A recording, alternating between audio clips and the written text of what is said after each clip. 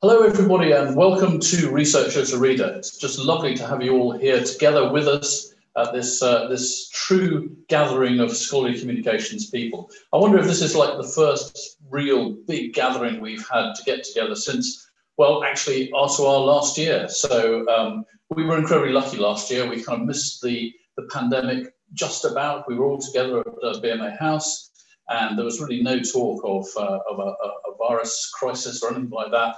And only a week or two later, everything was being closed down. So it was an extraordinary situation. And we thought through the year, what can we do for R2R? We thought about going hybrid, but here we are together at least in an online form.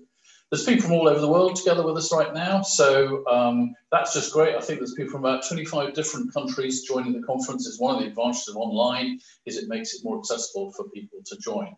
We've got quite a lot of people who've got up early from the Americas to join us and will be joining us more through the morning. So if you think you're the earliest riser amongst all our participants, put something in the chat or on Twitter and claim that prize. If you've got up at, I don't know what it is now in Seattle, it's probably 2 a.m. or something. So you'll get a prize for that, I'm sure. Also, there's people up pretty late. So we've got people in China and Australia and places like that.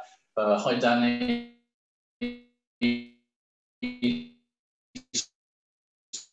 So we've got people who are staying engaged, so they end up staying up all night. So that'll be fun too. So about half of you are new to R2R. So half of you have been to an R2R before, half of you are brand new. But in a sense, we're all new because of this online experience. It's quite an exciting new place to be.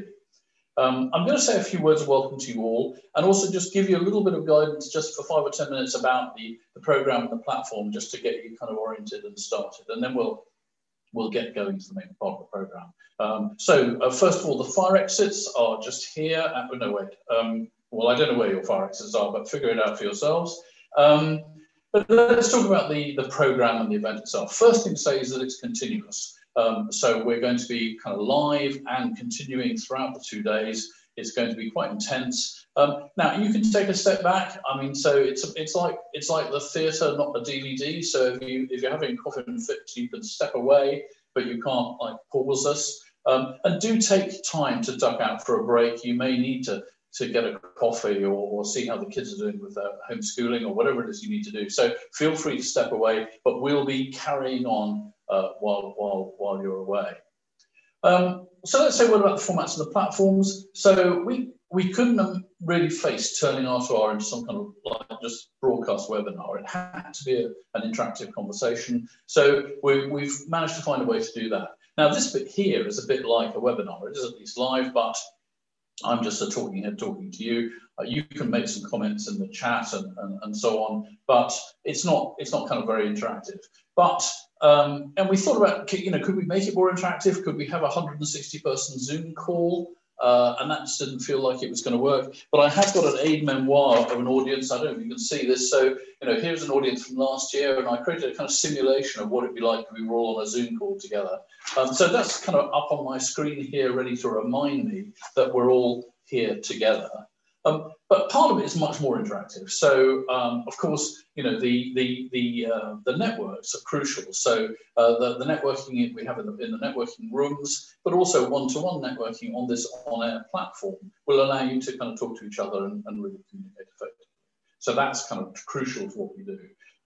So you'll see how the virtual rooms work, and I think that might be a bit unnerving for people. There's useful guidance. You will have had this in the post, or you will have seen this online. But for all the platforms, there is guidance. We'll find our way, and the first few hours are likely to be a little bit chaotic, and then we're going to get pretty good at that, I think. So also workshops are very interactive. They're also taking place in that virtual room space. I think we're really going to enjoy joining a workshop and then meeting again over 3 occasions throughout that 2 days of the conference. So I think that's going to be a very exciting interactive part of all this process.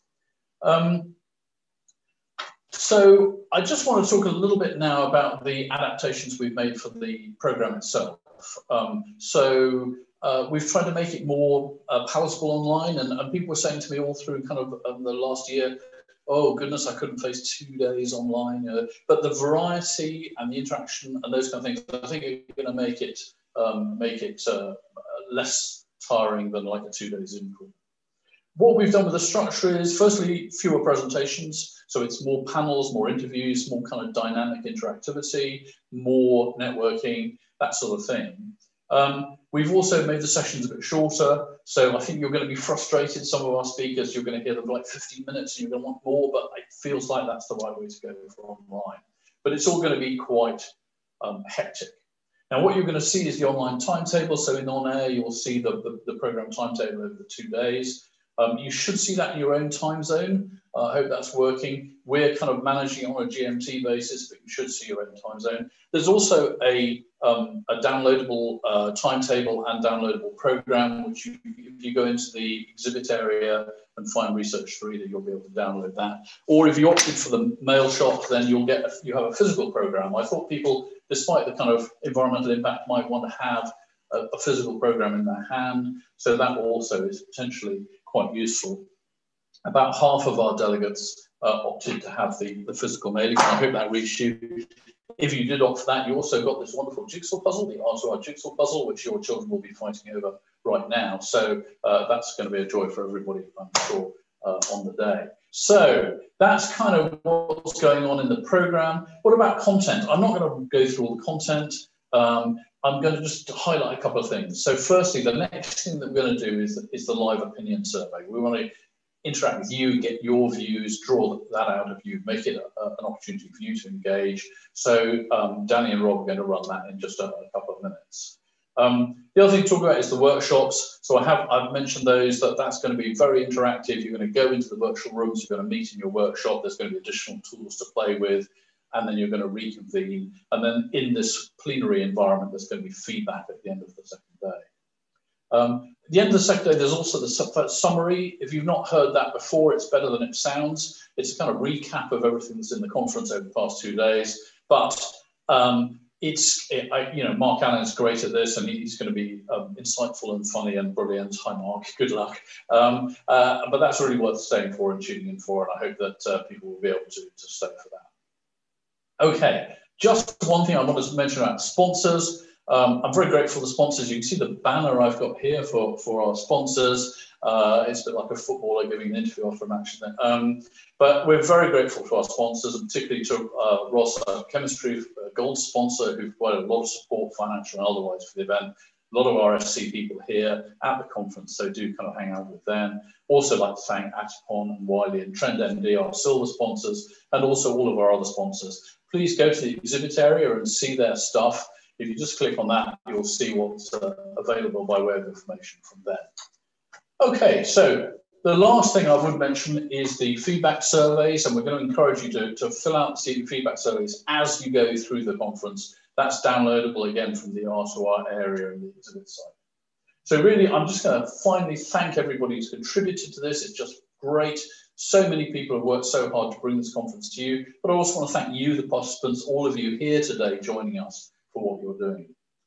So now we're going to go over to Rob and Danny. So what you need to do in a moment is go back to the timeline and click on their session, and they will magically appear in front of you to do the participant survey. I know Rob's doing this at home whilst homeschooling his children, so if they flip back and forth, that would be great. And Danny's in Australia in the middle of a thunderstorm, so that's going to be exciting too. So thank you very much, and over to the next session.